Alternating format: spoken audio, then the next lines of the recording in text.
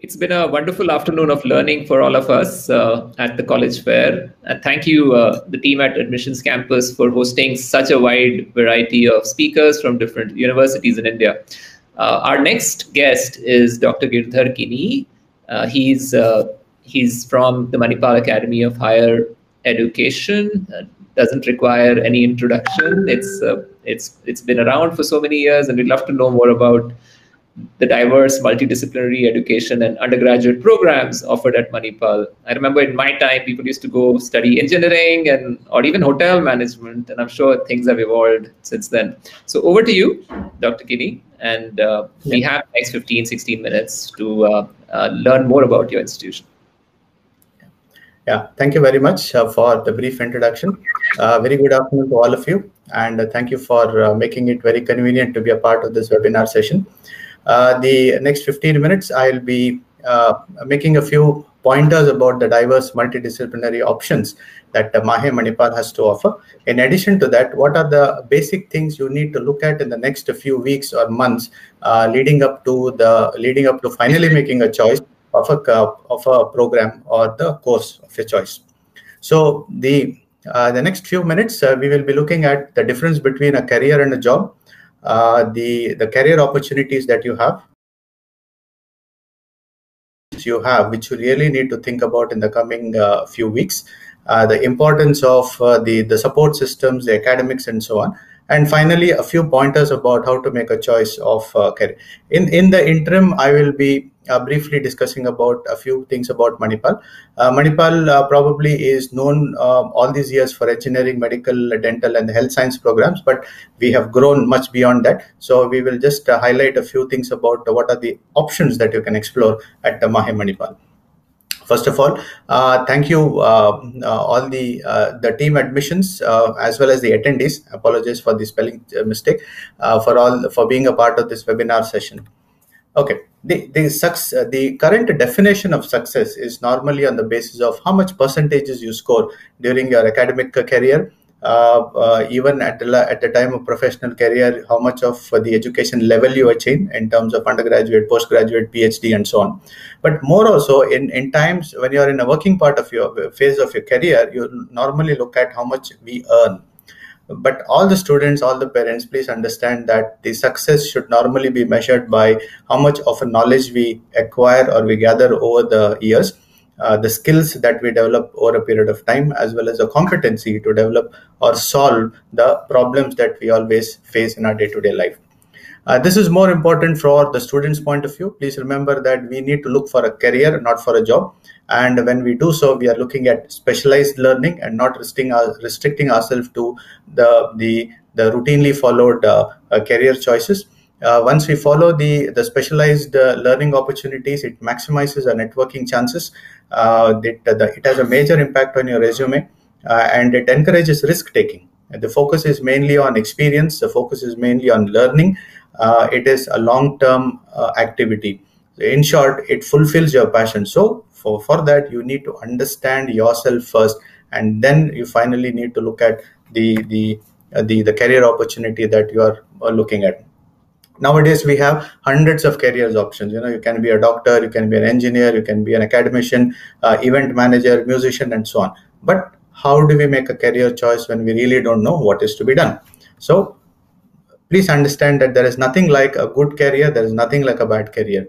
The choices are generally made at a personal level. The self-interest, the pressure around you, the current academic background, and the niche domains you are particularly interested to pursue, or even on non-personal things like economics, the financial status, or you're looking for only a particular university or only a particular course based on certain parameters.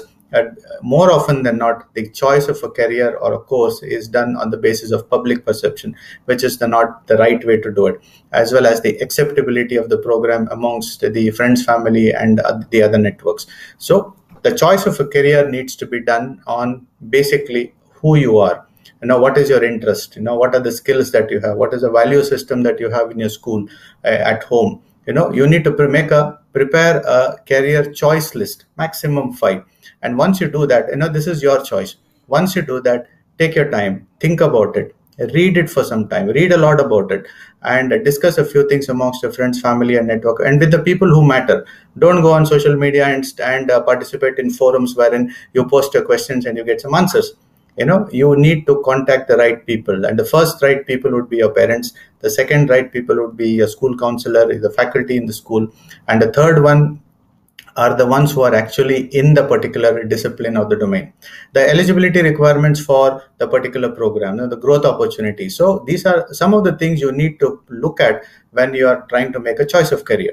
So a career should be satisfying, it should be rewarding, not only in monetary terms, but also in terms of enjoyment, in terms of joy, in terms of fulfilling your passion, if a right choice is made. So please make that effort to choose the work you love so that you don't have to work for life. Now, what are the options you have after 12th standard? You can come from a science, you can come from a commerce, you can come from an arts background. Now, here I would like to introduce Manipal.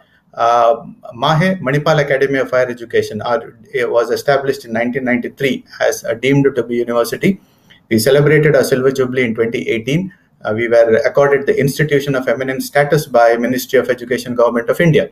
But Manipal's journey in education started way back in 1953 with the establishment of Kasturba Medical College in Manipal, followed by Kasturba Medical College in Mangalore, and Manipal Institute of Technology, the Engineering Institute in 1957. And the journey continued towards establishing 33 institutions offering 30 disciplines, 350 programs over 12 program levels. So we started in 1953 and we have grown to offer programs in health sciences, science, technology, management, humanities, liberal arts, and social sciences. So this basically shows how much of a growth we have done and how spread we are across in all the three domains. So if you are on the verge of completing your +2, or if you're on your 11th, then the institution marked in the blue are of your interest: medicine, dentistry, allied health, nursing, and life science. We are adding a new institute, Manipal Tata Medical College in the Jamshedpur this year. From the science, technology, and management, engineering, architecture, design, commerce, hotel management, and applied sciences. The International Center for Applied Sciences is a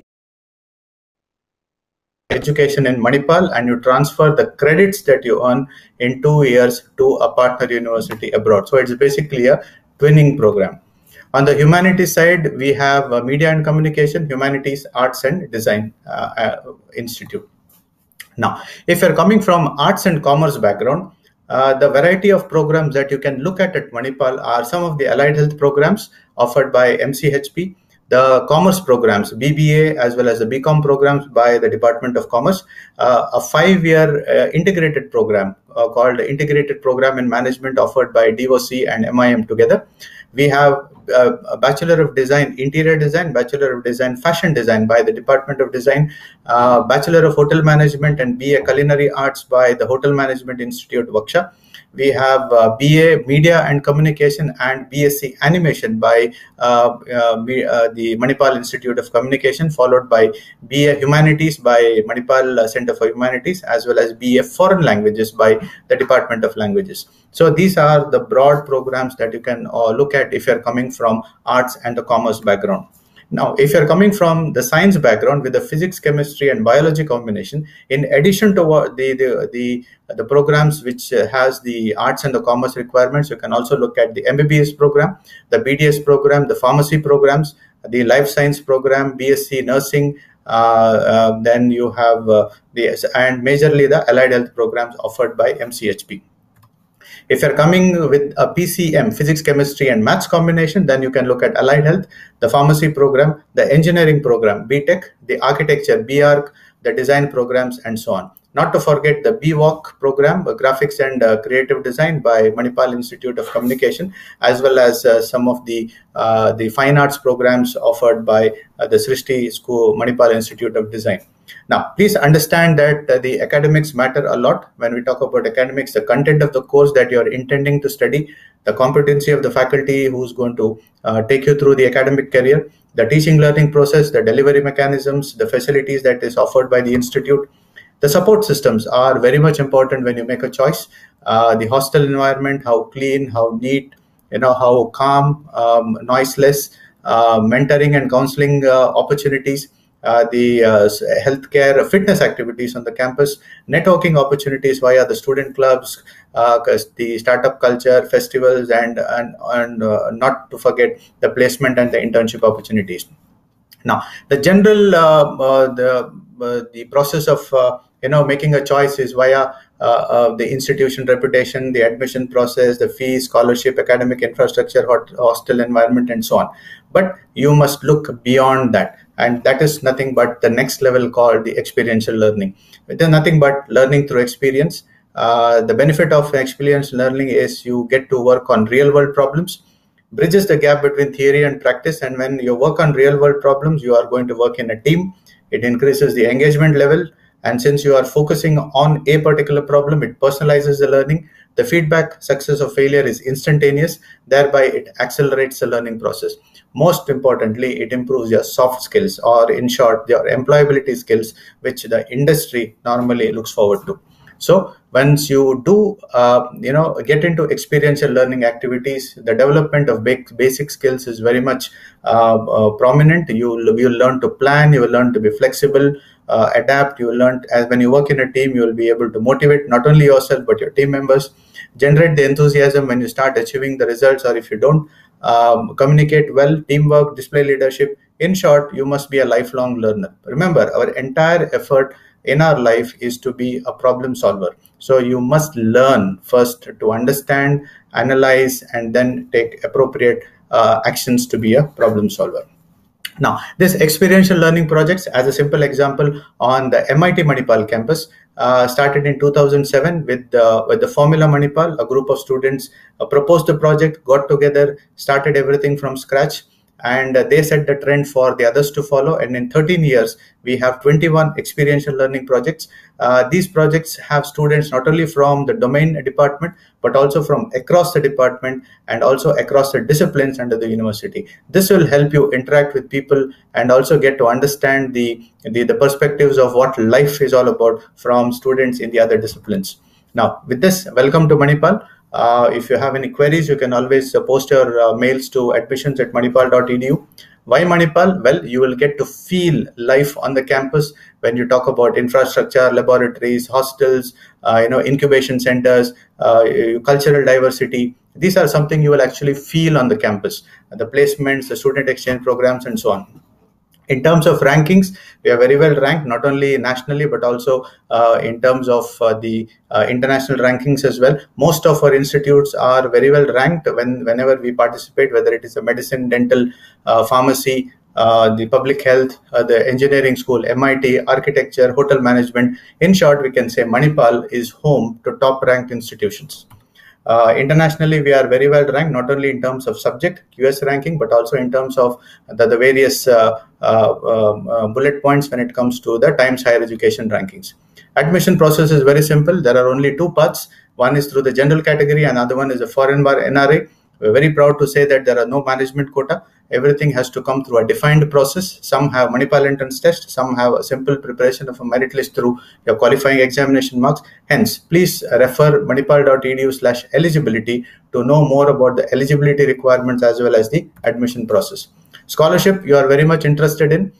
We have a host of scholarship. If you top your board, if you're a child of a Manipal alumni, if you are taking admission under the foreign bar NRA category, it is more to do with incentivization of performance. If you miss the scholarship at the entry level, that is in the first year, you can always perform well and try to look for a scholarship in the second year, the achiever scholarship. So our scholarships are slightly different from what all other institutions offer in India. New additions to the Manipal group, Srishti Manipal Institute of Art, Design and Technology, which is based in Bangalore, Manipal Tata Medical College based in Jamshedpur. So these are the two additions to the Manipal family. These are the links that you need to bookmark. Our applications for the 2021 admission cycle will start in the month of November. So you a few days away. So you can start your homework and see what is your interest, and based on what we have to offer, you can always apply for the same. Our students are very much active on social media, especially the student clubs. The departments, the institutes are all very much active. So please spend some time on Instagram, Facebook, LinkedIn. Even we have a special Manipal channel called Destination Manipal, which will have video links of all the videos of the institutes as well as some of the student clubs. So with this, thank you very much. It's been a pleasure interacting with all of you. And we hope that you have got some insight about what you need to do in the coming days. In addition to that, you have probably learned more about what Manipal has to offer. And with this, I end my presentation. So thank you very much for your patience, and wish you all the best. God bless you all.